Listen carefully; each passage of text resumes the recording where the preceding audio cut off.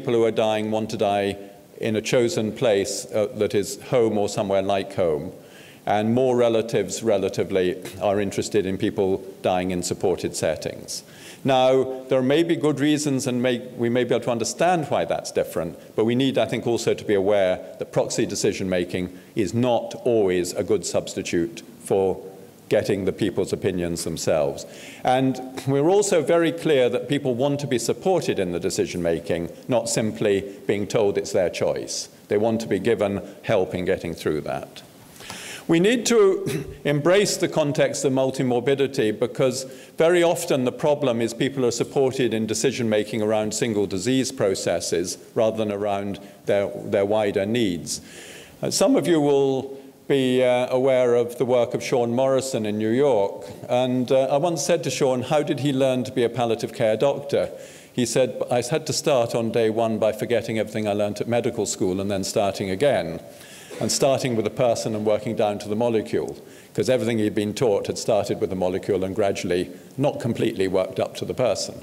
So the importance, I think, of understanding multimorbidity and the important decisions not to treat and not to intervene in certain problems where they are not a priority, given the wider context.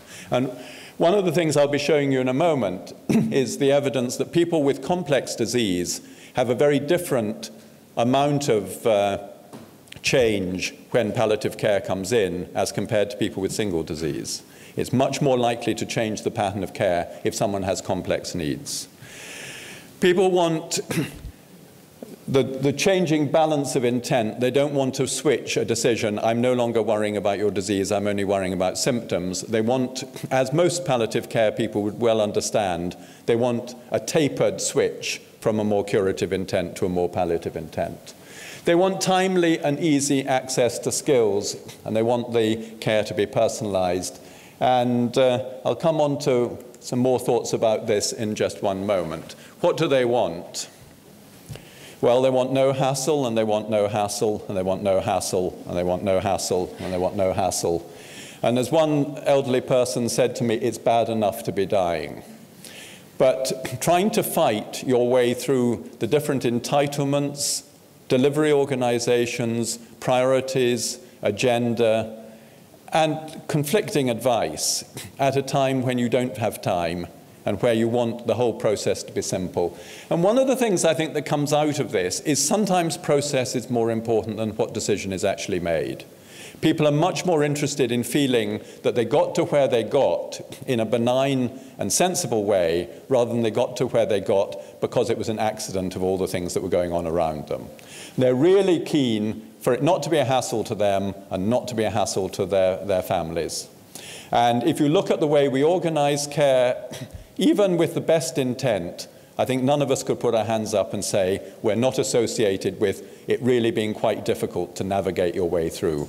People want it to be relatively simple to do so. It's always going to be complicated, but they want the pathway to be simple. They want some choice, but they want support with decision-making. And as we're designing better ways of supporting decision-making, we need to realize people don't want to be left, it's your choice, sink or swim. They want it to be your choice, and I'm here to help you to navigate your way through what your options are. They want support for informal carers, but not to hand over all decision-making to informal carers. But what's really interesting about the role of informal carers, and I'll come on to this in a little more detail in a moment, is that it seems from our evidence that informal carers do exactly the same amount of effort in terms of hours, regardless of how much formal care support there is. They just do different things. So what people are looking for is to let the informal carers do things that only informal carers can, and to take away from informal carers the kinds of roles and jobs that are actually better done by care workers and professional staff. And that frees people up to spend about the same time and effort, but to spend that time and effort in things that informal carers can do and others cannot. And they really don't want barriers and stress on carers. And one of the things people most often said is, we want this to be my pathway because it will reduce the stress on my carers, not just because it's the pathway that will suit me best. We also know that what people want changes over time, so we have to be conscious of the fact that they need to change the provision gradually as the trajectory goes on towards the end of life. And it differs hugely by age and disease. Younger people want much more participation in decision-making. People dying of ALS, which we have a big study that's been looking at people dying of ALS, want very much more participation in the decision-making than people who are dying of cancer. People dying with a single disease are typically much clearer about what sorts of care they're looking for than people who have got complex multiple morbidities. But they really want access to be easy. And this is actually a little bit of a problem sometimes, because sometimes people want access but then don't use it. You know, I laid this service on and then they didn't bloody use it. You've probably been in that situation yourselves. You thought, I went to all this effort, and then they said, well, actually, I'm fine. You've been through that. But what we found from looking carefully at people's preferences is they were really keen on availability, even if on a particular day they decided not to use it. And they really want good access, particularly to good symptom management, regardless of anything else. And they have what economists call lexicographic preferences. That's to say, they won't even think about hairdressing and yoga until you've sorted out access to symptom control. And anyone here who is supporting people in yoga, I am not trying to be denigrating. I've never done yoga myself, actually. It would be a complete lie to say I know exactly what I'm talking about. I know nothing about what I'm talking about. But people do want these other characteristics, but they don't want them at the expense of getting good access to timely, good symptom management. And they do want, if possible, to die in a preferred setting, although the preferred setting may well change over time, and we need to be sensitive to that. So, what do we know about getting better value in palliative care and better value for the services that are provided for people with complex needs and people near the end of life? Well, we do have some really very good evidence that skilled palliative care decision-making in the hospital setting lowers cost, particularly in cases where it is early in the trajectory of care. Getting in early is the critical thing. And there are many studies that failed to show that, not nearly as good as our ones. And they collected just as good data, and then they screwed up on the analysis. And so we feel terribly pleased with ourselves because we collected equally good data and didn't screw up on the analysis. But what we can see is there are significantly lower costs of hospital care if someone on admission to hospital is given a good team palliative care assessment if their needs are complex. And it very significantly reduces the care, and the earlier you do it, the more it reduces the cost of care. It reduces the amount of surgery, it reduces the amount of intensive care time, it reduces the amount of drugs people are on in total, and it seems to be associated not only with better reported quality of life, but also with probably longer life. So, if we can get good decision-making into the hospital setting, we have good evidence that it can lower cost. And if something can lower cost and produce good outcomes, only a fool, or no, not a politician, only a fool could possibly be opposed to it. Now, we know that savings are greater when they're earlier, but we also know that the more complex the person's needs, the bigger the savings.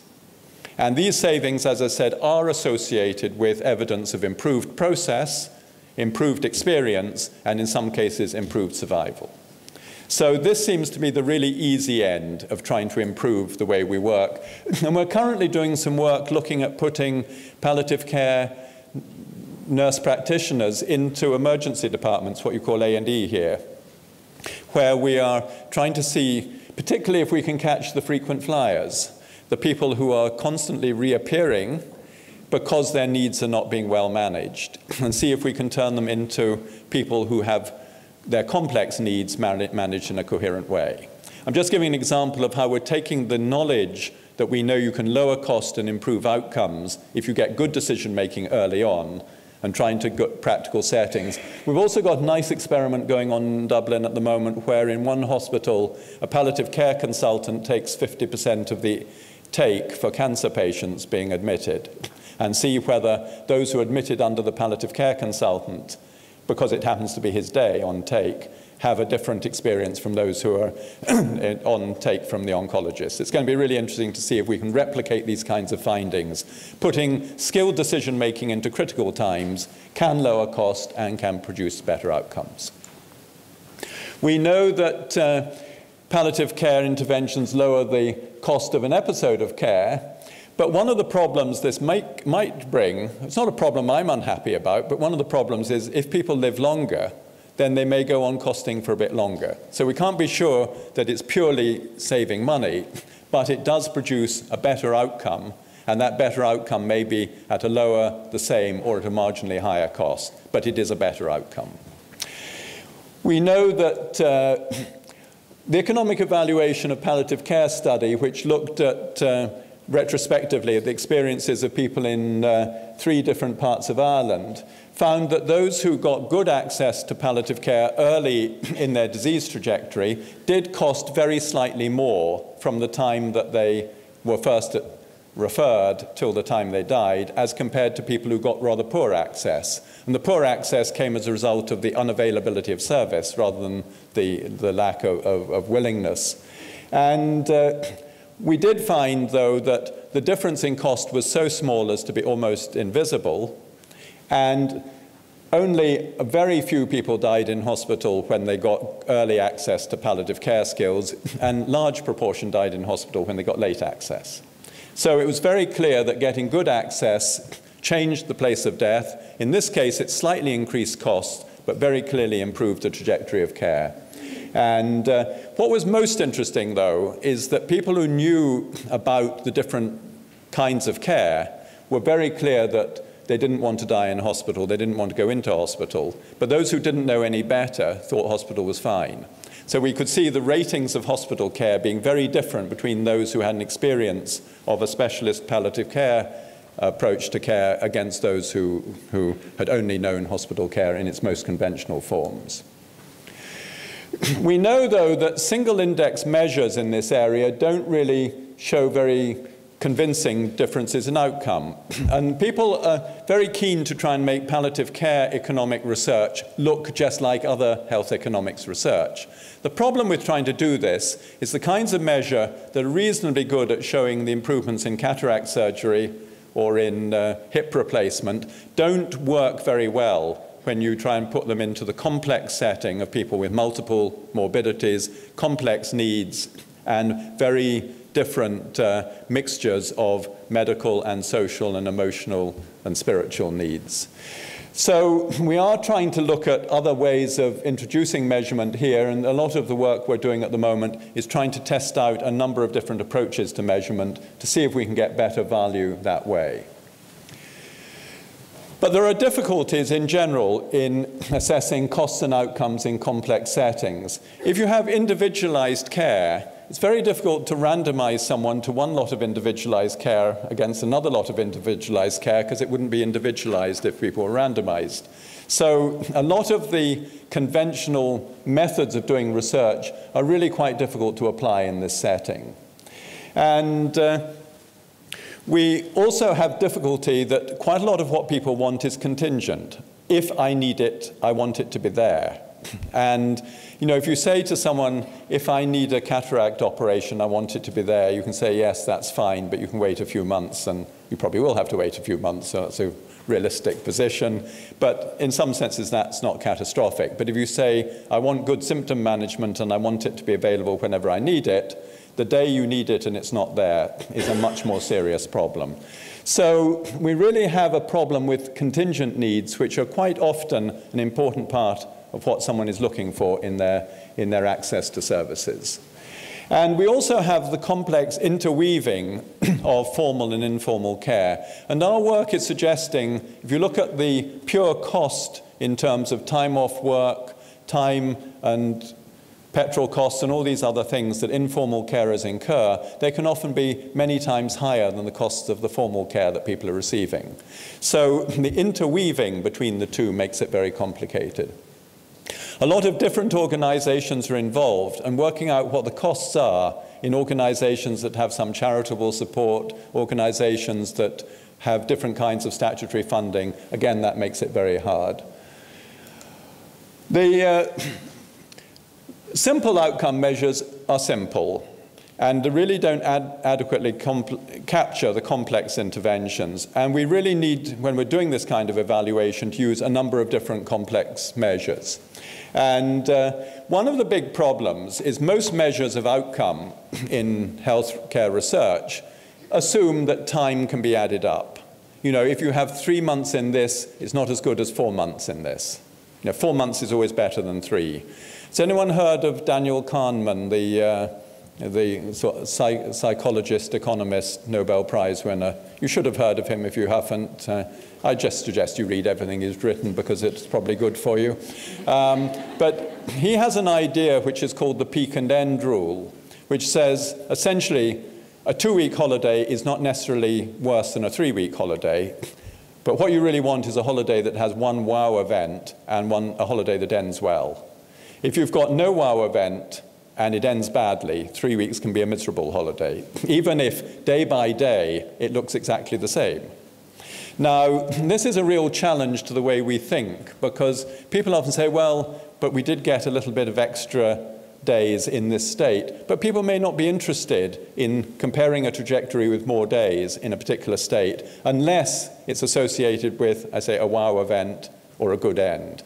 And I think the peak and end rule has particular resonance in palliative care research because we know it has an end.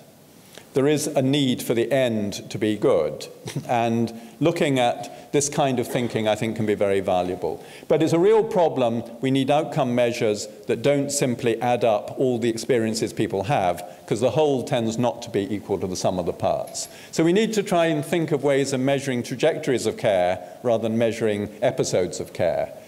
And we need to accept that people's preferences don't seem to fulfill all the needs of economists all the time. You know, economists like people to have a particular kind of rationality. Unfortunately, people insist on not having that kind of rationality.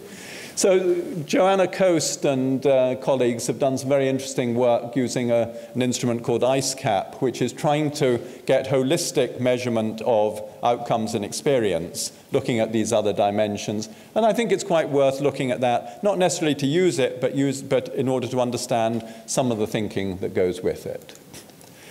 So how do we build the evidence base? Well, one of the problems is people say, well, can you show that palliative care is cost effective? People have said that to me on many occasions, and I just look at them sadly, because they clearly don't understand. Palliative care is not a thing. It's not a thing that can or cannot be cost effective. Palliative care is many, many things, and it's an approach, and it's a way of thinking of things. So we need to evaluate the things as much as need to evaluate the programs of care overall. And we need to start off, though, by arguing always in favor of things that cost nothing and achieve more.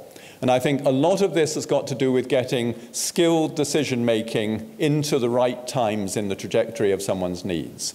And skilled decision-making is almost always team-based, and it's almost always crossing over between people with specialisms in the more biomedical, the more nursing care, and the more social needs and spiritual needs that a person has. So team-based interventions early on seem to be no-brainers generally. They produce better outcomes at lower cost.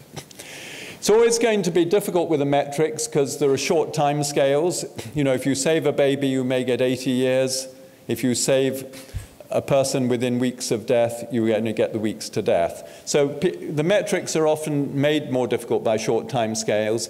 The interventions are often complex and difficult to capture, and so research is more difficult there. And the objectives are more complex. You're not simply looking to produce a very simple improvement in a linear outcome. But we do know that some palliative care extends life. And one of the things I think we've got to be very bold about, I mean, bold in not the... Do you know the Irish meaning of bold?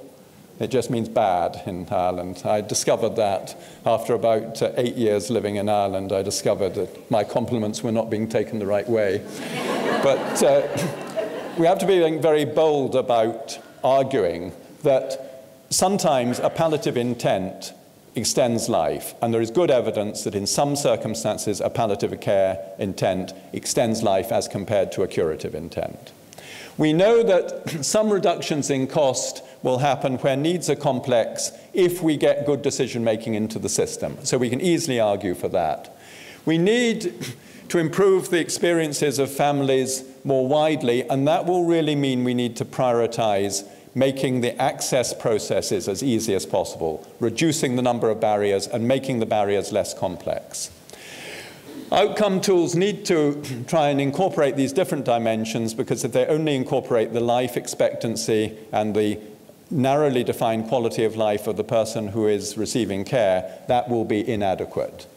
We know, though, that people can articulate their preferences quite well and want to. And anyone who says it's not ethical to do research on people who are dying, it is not ethical not to do research on people who are dying. They want to help. Indeed, I've had some great difficulty sometimes getting the researcher out of the context. I made the great mistake of having a beautiful Italian man doing some of the interviews in one of the studies I was involved in. We needed to get a crane and a forklift truck to lift him out of the setting to get him away. But people want to participate, they want to help, they want to give. We know that people articulate a hierarchy of wants. They want specific needs to be dealt with much more immediately and more fully and then they will think about their other needs. They're no good at saying, well, yes, I'd quite like some hairdressing. Oh, I won't have my symptom control today. I think I'll have a bit more hairdressing. It doesn't look like that at all. But really improving access seems to me to be the one thing that's clearest here, and it almost certainly will be associated with no significant increase in cost and maybe some reductions in cost. So what are we trying to do with economic evaluation here? We're trying to work out what services should be provided, how they should be provided, and who should get what. These are the key things we're looking at. It's about trying to provide evidence that allows priorities to be set. And I've given some indications, I think, of where I think they should be set. So evaluation of palliative care is difficult and important. And I think we must never allow the sentimental tendencies in us to say, well, we really shouldn't be asking difficult questions. If we're doing something that's not much good, we should stop doing it. And we should do something that's more useful. We don't have the spare capacity in terms of skills and abilities to waste our time. I don't think many people are wasting their time, but I think many people could be doing more useful jobs if they could only free up some of their time from the things that are less useful. We'll never have simple measures of complex needs and complex interventions, but we need to find ways of comparing the complex measurements with the simple ones elsewhere. Because we really will only succeed in a fight for higher levels of resource if we can provide better evidence that is more convincing and easier to compare to other things. And if you have been listening, thank you very much.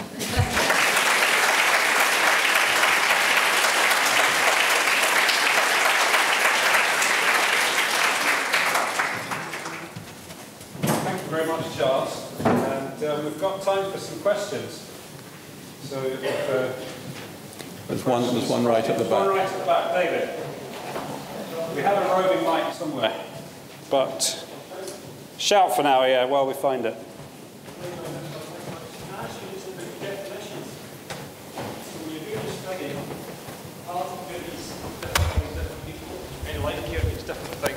Thanks. Different people. What how do you set up the definitions for your studies, and should these studies contain the same definitions if they're replicated? Yes, I wish you hadn't asked that, because it is one of the dilemmas that we face.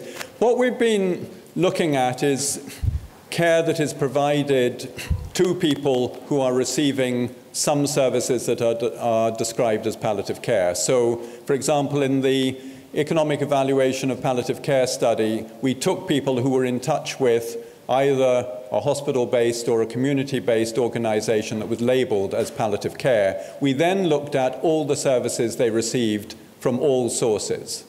So we weren't simply looking at services that were defined as palliative, we were looking at services for people who had at least one service that was defined as palliative. We're now just setting out on a study, along with Irene Higginson and Sean Morrison, to try and look at the trajectories of care for people who at no stage are referred to people who have services provided by people who say they are palliative care providers, and to see how they differ from those where there was a palliative care organization involved, either at the hospital or in the community level.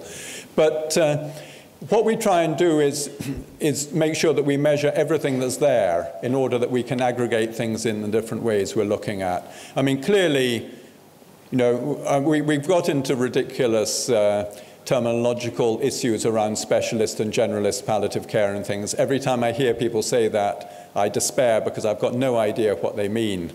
But what it's trying to get at is the complexity of the fact that most services that are useful to people who have palliative needs will not be provided with someone with a by someone with a label. And so we do need to, once we've got hold of the person, we find out everything we possibly can about what needs are being met. We're trying to set up a European study at the moment that will be very specifically recruiting people and putting a palliative team intervention into that setting, regardless of whether there was one there or not at the beginning. So, I mean, we face this dilemma all the time, is the honest answer. Only people at the back are allowed to ask questions, and you'll find. And only the minority of the men, the people who are not women. It's sort of a follow-on from the last question from David Gray. As a GP, I'm conscious that an awful lot of the palliative care that we prescribe is clearly generalist palliative care. I would define that as being done by generalists rather than specialists. I think it is a relatively straightforward split to make. In the care home that we supply services to, I think, I'd have to have the exact figures, but I think in the last 18 months, there's been, I think, 21 deaths. None of these people have had any involvement from specialist palliative care services. And therefore, I would imagine that they would all be completely under the radar of what we're looking at here. But they do have a vast amount of time input from general practice, a vast amount of time input from the care teams within the care home, massive input from SALT, massive input from old age psychiatry. All of these services are heavily involved. And so when you say that care of old people who are dying, because these are dying people clearly because they died, is cheaper, I wonder whether we're measuring the right things. Well, I'd say we're now specifically trying to look at people who have not been, I mean, it's much easier to find people who are in touch with specialist palliative care services, or at least named palliative care services, than other people who are dying. So, I mean, I think I would be absolutely with you on saying this is important to understand what the other stories are. I'm not, when I was saying I don't know what about generalist and specialist, I think it leads to a lot of confusion when people draw these distinctions, because within what is described as specialist palliative care, you have a huge variation even within that of the kinds of organizations and kinds of services that are provided. So I don't think it's a tidy split. But I think the point that I was trying to start off with at the beginning is that I think, you know, in many senses, the problem is the world out of line with us rather than us out of line with the world. That's to say, trying to get some of the understanding that people who work specifically in palliative care have gathered can be useful more widely. Now, GPs have always been in the forefront of providing what conventionally we would think of as palliative interventions. They, more than any other professional group, are dealing with this population of people who have got complex needs. And I think in many senses, GPs are more naturally specialists in palliative care than people who are trained as physicians who then come back into it. So I'm not in any way trying to suggest that people aren't doing very serious and in many cases very good work. What I think is clear, though, is that if you suddenly say, let's really think about this as a set of complex needs where we need to try and develop a strategy for better management of this person's needs, that does seem to be associated, at least in some settings, with people making different and better decisions. And it's quite clear that teams, and sometimes in primary care you do have genuinely good teams, sometimes in primary care the teams are more theoretical, but that teamwork seems to make a big difference by bringing the different priorities onto a more level playing field. But we are never going to be in a position where GPs and community nursing and other welfare services are not critical to making this work. It's just trying to help people to navigate through it better. And you know, I've had 3 relatives die in Tobermory, and all 3 of them had very good palliative care and it was never labelled. You know, so I'm not trying to suggest that there isn't good decision-making there, but we were lucky with having GPs who were people were clearly human beings who gave us their mobile phone numbers, who were really engaged in trying to help that way. Sorry, I've gone on too long on that. Okay. We've got time for one last question. I don't know if we can get the microphone down to the front. That would be great. It's on its way, Scott.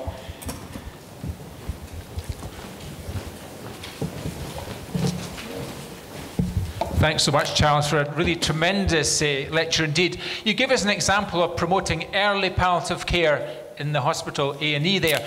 Could you give us some other examples that we could possibly think about by specialists or generalists, in fact? Thank you. Yes, I mean, I think the two examples I gave there happen to be the population, 100% population of the studies I'm currently involved in trying to do this.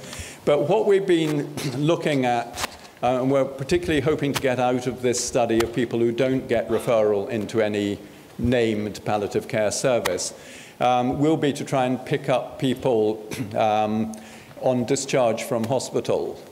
Because very often elderly people discharged from hospital are essentially discharged without a coherent plan about what's to be done. And I, with my other hat on, I'm till recently the chairman of a hospital board in Dublin, and our priority, if we were honest about it, is to empty a bed, because a full bed is a real problem. And we like to think we try very hard to empty it well, but in the end of the day, emptying it at all is a huge part of the priorities. And I think trying to capture better people at discharge from particularly repeat acute episodes of admission into hospital is a promising area. It's rather similar to getting people at the beginning of a hospital episode. It's saying this is someone who's recognized to have complex problems, and we should be more proactively trying to plan for their management. I mean, clearly, one of the depressing things is you, in some senses, have to be a graduate of the hospital system to get good community services. And we noticed this a lot with my brother, because my brother had Down syndrome, and he never was in a long-stay institution, which was a real problem, because when they started closing the long-stay institutions, they were providing community services for people who had been. And then they suddenly found there was just as many people out there who hadn't been. And that clogged up the whole system, and nobody knew how to manage. So being a graduate of secondary care seems to me a bad criterion, but very often a common criterion for people saying, let's think clearly about what the person's needs are. So I'd be looking at, but I think within the primary care community, slightly more formal thinking about when is the point at which we start a process of repeat reviews on a more systematic basis, on a multidisciplinary basis. I'm sure a lot of that is happening at the moment. It probably could be more formalized, and I think it'd be really interesting to see whether introducing more formalized repeat assessments there will make a difference to the trajectories of care people get. Thank you very much.